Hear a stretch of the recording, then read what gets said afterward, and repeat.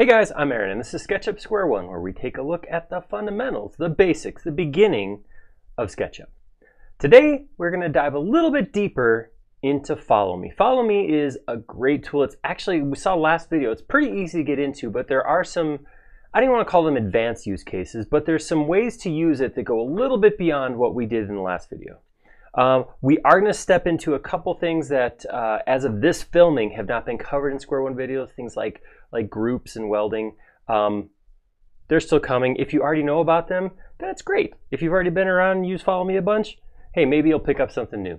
But do your best, and that's all we can ask. Let's take a look. Okay, so what I want to look at with Follow Me is the idea of how grouping works with Follow Me. So right here I did this. I drew 4 lines, and then I created a profile that I want to extrude along them.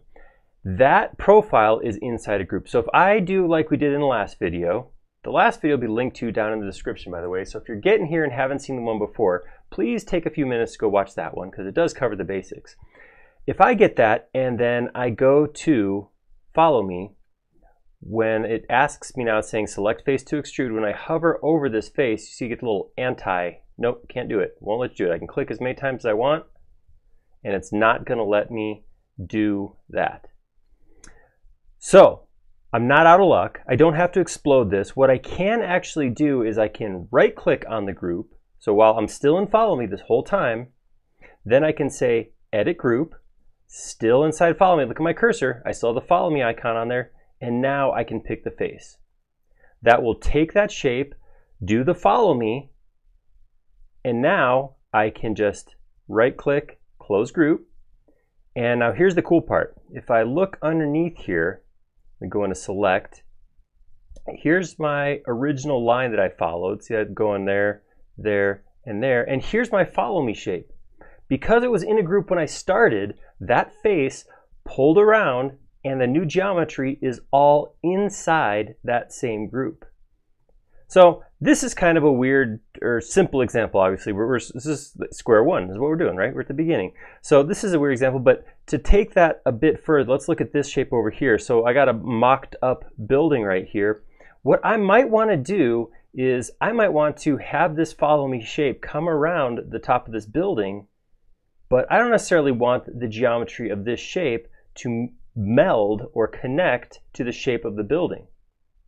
So this is something else we didn't do too much of, but I don't need standalone lines. I can actually select a series of lines to Follow Me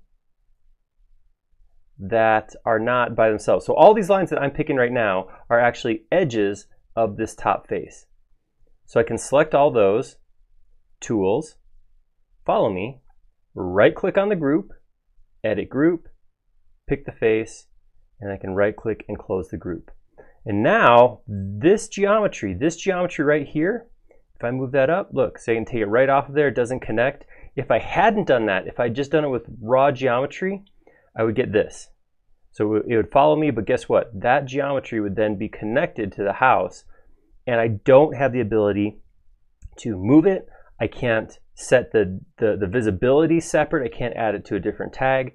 I'm kind of stuck there, and keeping it in a group is sometimes a good thing with Follow Me. All right, one more example of some nice way to use Follow Me. So here I have a pipe, so a line that I want some pipes to follow this.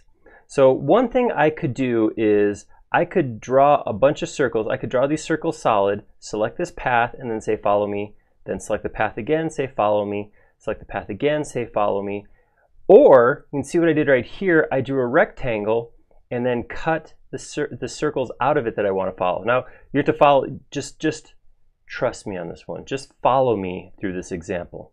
What I'm going to do is I'm going to grab all these lines. And one thing I might want to do when I use Follow Me is once I have my line selected like this, if it's a throwaway path, this is a path, this line I don't actually need once I get my pipes extruded. What I might want to do is select, right click, and click Weld Edges. This is a function in 2020 or newer, but you can weld those edges together like that. Then I have one line to select. I'm going to go to Tools, Follow Me, and pick this shape. So the shape is, again, just a rectangle with holes punched in it. And we'll go ahead and run that shape. There we go. Now, once that's done, what I can do is, if I delete these shapes on the outside, look what I'm left with. I could have done that one pipe at a time, but it would have taken me a while because you have to select the path, then choose follow me, then choose the face. So I'd have had to do that same process multiple times. What I can't do is I can't select the path once and say follow me this one, this one, this one, and this one. This, by figuring out what the profile would be beforehand, allows you to have multiple shapes follow in a single follow me session. Okay, so like I said, a little bit more advanced than a normal square one, but it is fundamental to thinking about how to use follow me.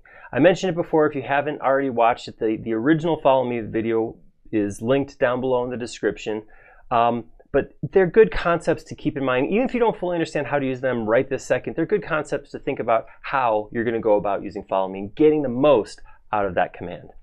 If you like that, please click like down below. And if you haven't already, please subscribe. We create several videos a week. We got a skill builder, square one, sometimes a live video, and you'll be notified of each and every one of those if you subscribe. Most importantly though, please leave a comment down below. Most, if not all, of our content nowadays is derived from comments from viewers like you. We like making these videos a lot, but we like them even more when they're showing something you want to see. Thank you.